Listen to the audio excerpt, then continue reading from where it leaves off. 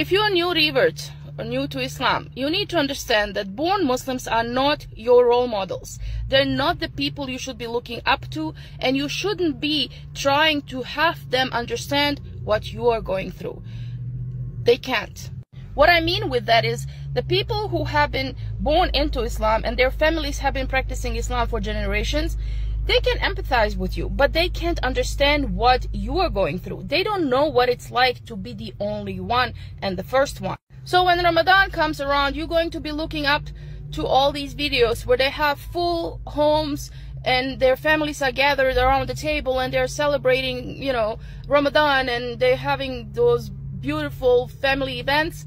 You're going to be feeling left out. You're going to be feeling lonely, and you will think, well, this doesn't feel right. You're looking at it from the wrong angle. They've been practicing Islam for generations, but you are the first one. You are the first Muslim of your community, of your family. Everyone who will follow you, you will have your reward for it. Your future children, everybody around you who follows your example, you are their role model. You are the one who starts a whole new generation. If you want to find a group of people who you can identify with, who you can say, wow, I know what this is like, this is exactly what I'm going through, then it is the companions of our Prophet ﷺ. They are the first generation. They went through what you are going through.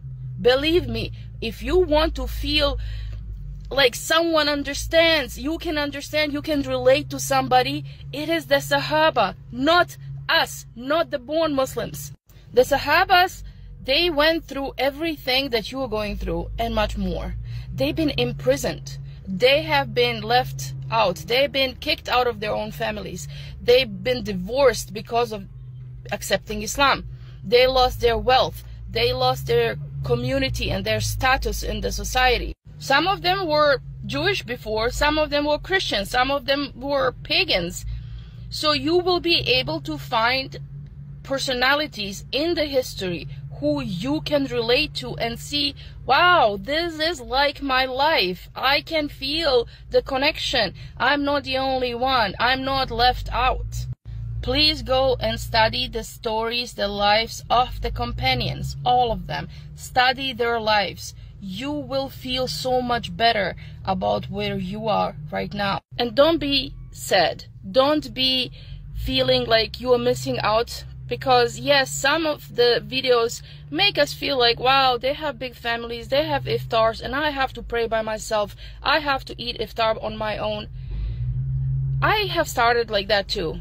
I was my first one. I was alone. I didn't have a big family to have iftar with. I was the only one, and I wasn't accepted or respected by my family. I had to hide sometimes that I'm fasting or praying. But look, now I have my own children who are following my steps, and alhamdulillah, now they have their children.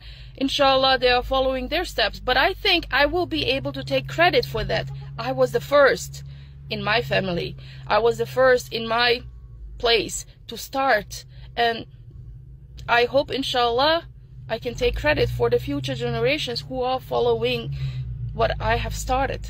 So look at it from that perspective. You are the first.